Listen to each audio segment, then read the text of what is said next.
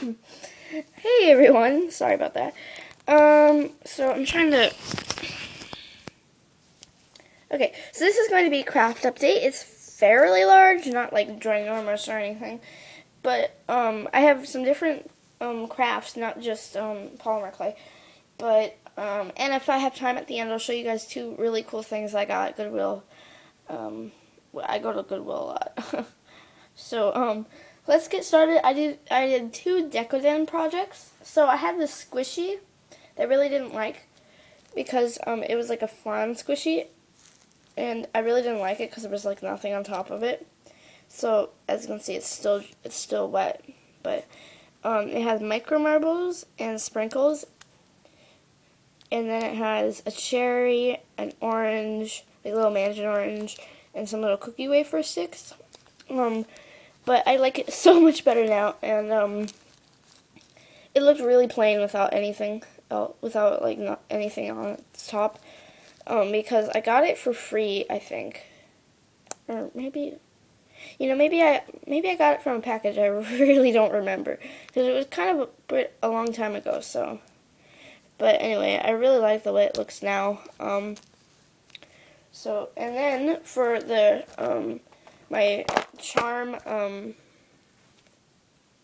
box I keep all my crap stuff in.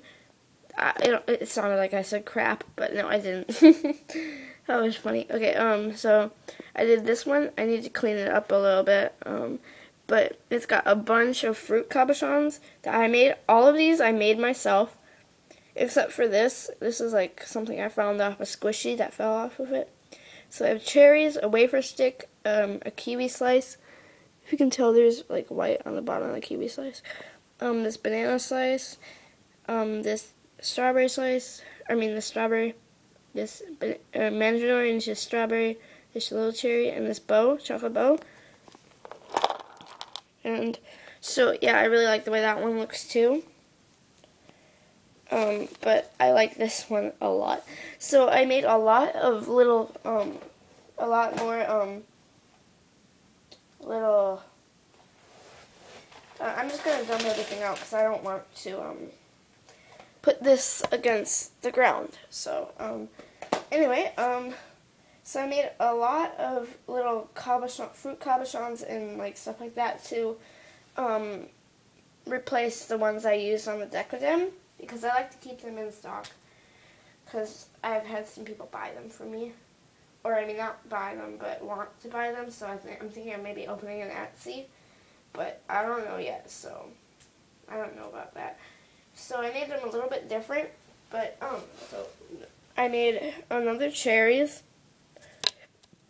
I have a mold for that. And then I made another cherry, but this one's a lot bigger than my other one. If you can tell, it's a lot bigger. So, but this was the original cherry I made for this cupcake. Whoa. So this one's a little bit more similar to this, but this one's still bigger because I like them really big. It makes them stand out more. Okay, then I made another banana slice. This one's a lot bigger too, if you can tell, like a lot bigger. I'll show you. Here's the regular one, and yeah, a lot bigger. And yeah, I have not glazed any of these charms yet, but I will. So I like to make like my craft updates like right after I get done making these. So yeah, I made another kiwi slice, but it's pretty much the same. I made a little orange to replace the one orange I guess I used two, but I think I made 3 of them, so I still have like 2 left, including the one I made. So, and then I made a bunch of these wafer sticks, like a bunch. I don't know how many, like 1, 2, 3, 4, 5, 6, 7, 8, 9. Okay, I guess I made 9 of them. So, yeah, 9. Just double counting there. But I made a bunch of these because they're so helpful in Decoden, and I just love them. They're like really, really, really, really helpful. So, I really suggest you guys to make these. They're like so easy. All you have to do is put the two colors of clay together and just swirl them. So they are so easy and they're so helpful. They're like one of my favorite things to Decogen with. Yeah. So I made a bunch of those.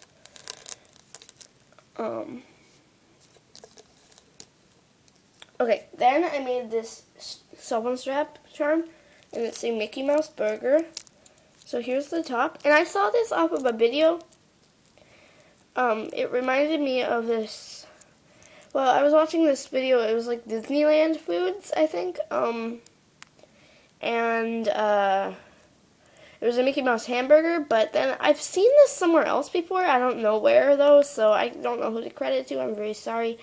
But I wanted to make this, but I didn't know what it looked like from the charm that the other person had made, but I don't know who. So I just kind of chanced it. But I think I like it. So here's the top bun. It's shaded, and it's got sesame seeds. And then this one has tomatoes. This is supposed to be an onion. And the burger, and then this one has cheese and lettuce. And so it's kind of like a Big Mac, I guess. Or, yeah, Big Mac. But hangs like this. It's really cool. I like it a lot. So then I made this little, I think this is really cute. It's a little mochi bunny. I don't know who to credit this to though, because I saw it off of Google Images, so I really don't know who. But it's very textured because it's a mochi. And it's got the little leaf ears, which also have texture on them. And then little eyes. I think this one's really cute. And I wanted to say something, guys. When I say something's really cute, I'm not trying to be like rude and be like, oh, my stuff's amazing. I'm not trying to be like that, and I try to do that at least I can. But I watch so many clay videos and so many people do that, and I'm not naming names, but there are so many people that do it. It's contagious, and I'm really sorry if it sounds like I'm being like, oh, mine are the best. Because that's really, really, really not how I see it. I don't see this, and I don't see doing polymer clay for, like, being better than other people, and only for the product, and you have to make it look perfect and stuff. Guys, I do this because I think it's really fun. I don't do it because of that, and I don't do it because of like competition and stuff. I think that's just crap. I'm sorry, but yeah. So I just want to get that straight, guys. I'm really not. I don't know. Then I made this Sakura mochi, which is also very textured. It's got a cute little face. See that? I do it again. I don't know. And it's got this really realistic leaf. Then I made 2 pairs of earrings, and I'm sure you guys have already seen these polymer clay charms, but I made them into earrings, so I thought I'd just show them. So they're both dangle earrings, because I haven't found studs, but, so I made, these onigiri, and then I made these little Hostess cupcakes. Whoa.